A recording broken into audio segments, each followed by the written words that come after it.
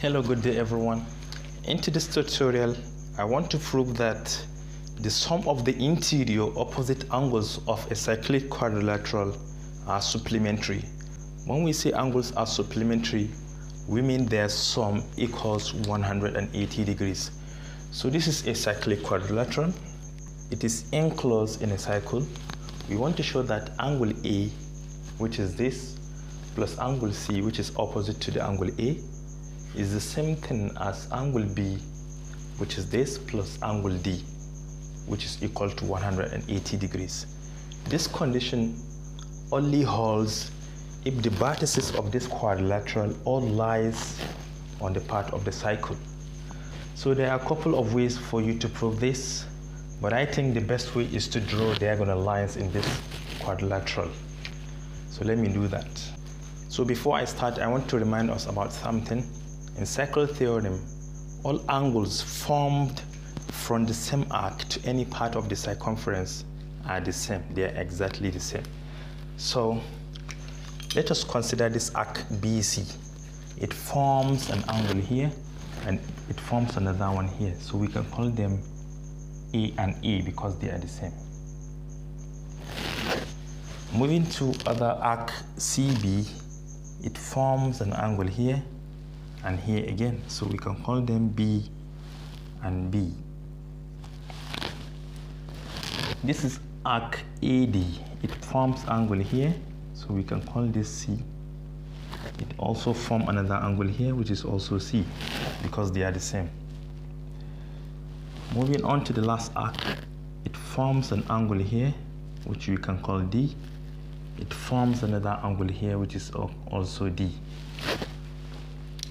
Having done this, remember, we should know that the sum of the interior angles of a quadrilateral is equal to 360 degrees.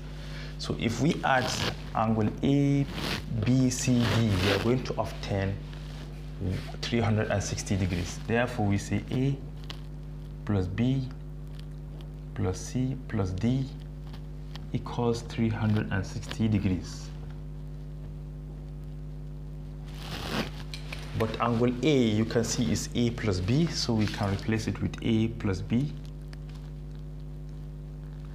plus angle B is C plus B, C plus B plus C. We have it as D plus C, C plus D,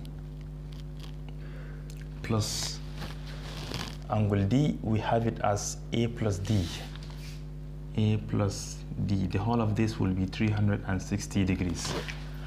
But if you look at them, each one of them appears twice. We have A here, we have A here, B here, B here, C here, and D. So we can see 2A plus 2B plus 2C plus 2D. The whole of this equal to 360 degrees. Because they have 2 in common, we can factor the 2 out. So we have 2 outside, A plus B plus C plus D inside, and the whole of this equal to 360 degrees. We can divide both sides by 2. 2 divided by 2 is 1, and 360 degrees divided by 2 is 180 degrees. Therefore, we have A plus B plus C plus D equals 180 degrees. All right, let us start with A plus C. Angle A plus angle C, they say is 180 degrees. Angle A, we can see it as A plus B. So we have A plus B plus angle C is C plus D. We have C plus D. The whole of this is 180 degrees, and hence you can see they are exactly opposite to one another. So we have proven this. For the other one, B plus D is equal to 180 degrees. Angle B is C plus B, so we have C plus B plus angle D is A plus D. A plus D equals 180 degrees. C plus B, you can see it here, and the other one, A plus D, they are exactly opposite to one another, and the result is 180 degrees, and hence proved. And this is all I have for you today. Thank you for watching, and do have a nice day.